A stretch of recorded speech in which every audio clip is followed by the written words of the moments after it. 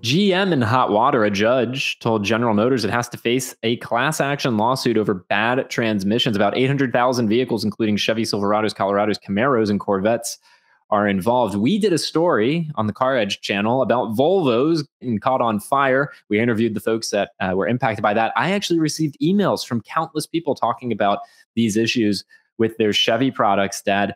GM transmission issues, class action lawsuit, no bueno, not good. This is for 5 model years from 2015 to 2019, 800,000 vehicles impacted.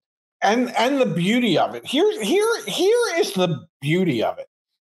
GM told their dealers to tell their customers that the way these vehicles shifted was normal. And yeah, it is normal in a defective transmission. It's not normal in a non-defective transmission. So the idea that you have a problem and you want to pass it off as, well, it's just normal for this transmission. Well, it's just normal because the transmission's a piece of junk, okay? It's normal because it wasn't designed properly. It's normal because it ain't shifting properly. And so to just say, yeah, get used to it, folks. It's just normal. Yeah, it's normal when it's not right. That's what it's. Do you remember? You probably don't remember the film Young Frankenstein. But Igor, not Igor in the film, Igor was sent off to pick up a brain, and he went to and he picked up a brain, and it said on the brain, abnormal. And so Dr. Frankenstein asked him, he said, well, whose brain was it? And he said, it said Abby normal. Well, yeah, when it's Abby normal, it don't work right.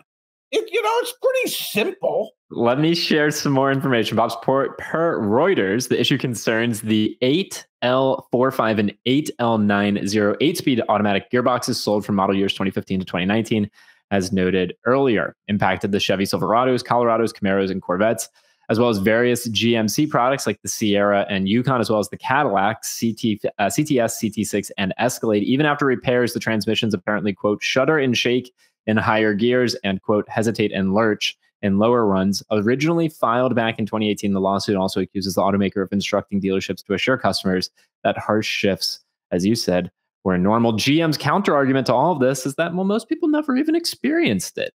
So why should we have a class action lawsuit? They were hoping most people didn't realize it, and the shudder and shake. It sounds like they're describing old people, shudder and shake.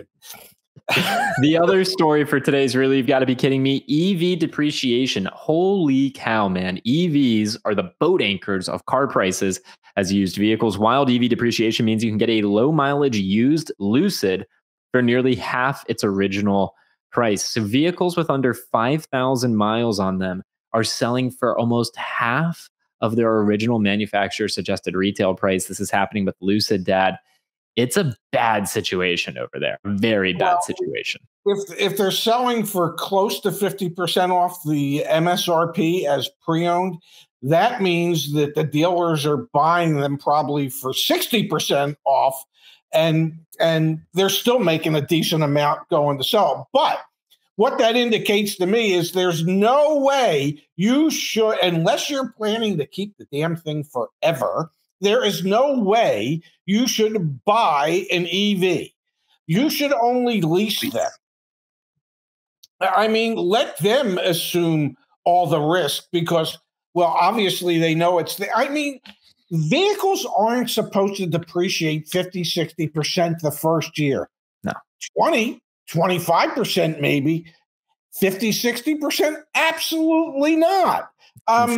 Now I've never considered a Lucid, but at about 40% of its original value, I just might have to. I don't know where I'd charge the damn thing. But yeah, if you want to lose money in a hurry, buy a Lucid and then sell it shortly after you buy it.